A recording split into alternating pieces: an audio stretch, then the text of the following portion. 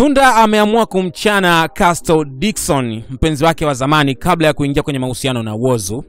Na inaonekana kwamba CASTO anamsumbua Tunda, anataka kurejea kwenye mahusiano. Anamtumia message na vitu vingine kama hivyo. Na unafahamu kwamba mahusiano haya mapya ya Tunda na Whozu yamekuwa yana nguvu sana. Wanapostiana na kuandikiana vitu tofauti na inaonyesha kwamba wanapendana kweli kweli. Na nimeangalia interview, Whozu anasema kwamba amejuana na Tunda wakiwa wadogo.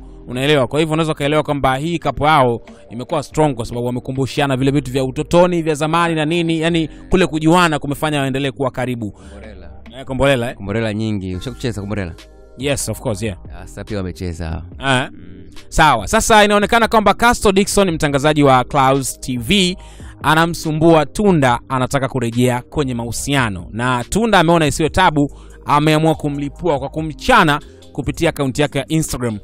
Sasa alichokifanya, ameposti wimbo ambao mashairi yake yanamkanya CASTO aache kumtumia message. Na baada ya kuposti clip ya wimbo huu, akamtag CASTO DICKSON kwenye akaunti yake hii ya Instagram. So ina maana ujumbe anataka umfikie CASTO. By the way, nataka usikie huu wimbo ambao ameweka kama kumwambia CASTO, au vipi? Ama ujumbe.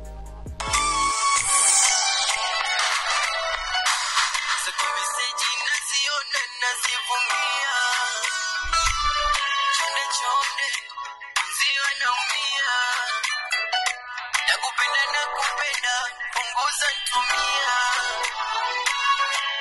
Acha kabisa maana siwezi kukurudia.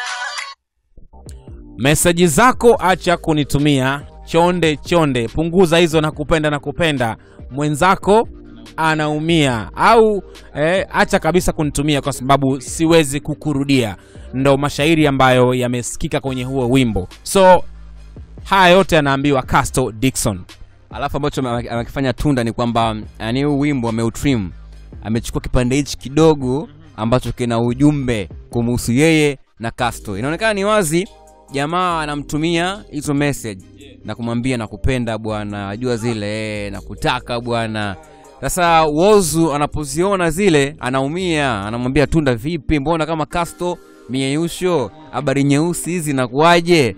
Kwa hiyo akamwambia kabisa, yani acha kabisa kutuma maana hatuwezi kurudiana, siwezi kukurudia.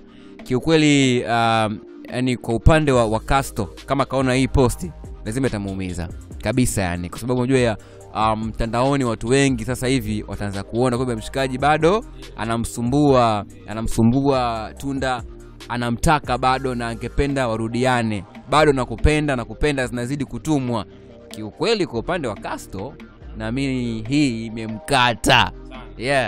And by the way, kama unavyosema kwamba ni kama kamvua nguo kuweza kumposti Instagram na kumwandikia ujumbe kama huu, tayari inaonyesha kwamba jamaa anamsumbua kiasi gani na kumwambia masuala yao yanakupenda, lakini mwisho siku Tunda anasema kwamba siwezi kukurudia. Umeona, imeisha hiyo. Na by the way, unakumbuka CASTO alichora mpaka tattoo kwenye mkono wake, tattoo ya jina la Tunda.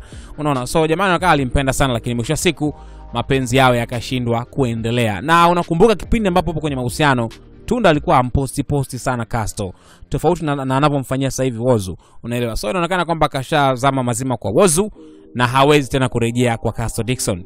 Na kuna siku uliongea naye akasema bwana mimi yani katika watu ambao walikuwa nao wote Tunda ndio mtu sahihi kwake, yani moyo wake tayari pale ushapenda.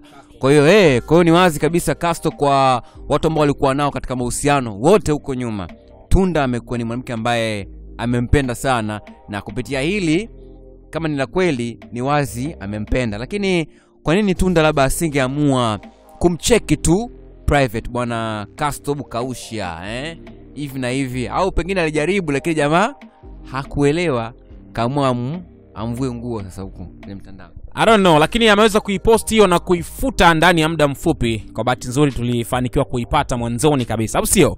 Uona mtazamo gani? Share kwenye sehemu ya comments and then subscribe kwa taarifa nyingi zaidi.